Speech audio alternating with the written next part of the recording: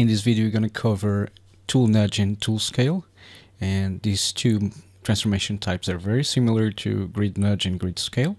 The only difference is that they use the set nudge driver scale to do their transformations. If you have questions about the nudge settings and the nudge driver, please refer to the video on nudge settings. So if I set this smaller cube right here to be my nudge driver, cube B,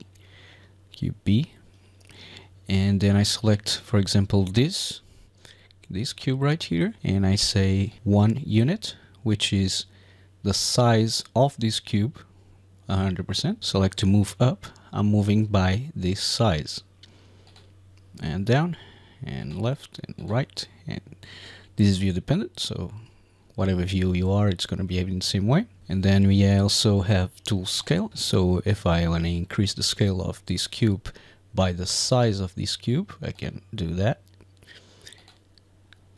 like so. And then we also have this special button right here, and it works in both modes, tool nudge and tool scale. Works in the same way, does exactly the same thing.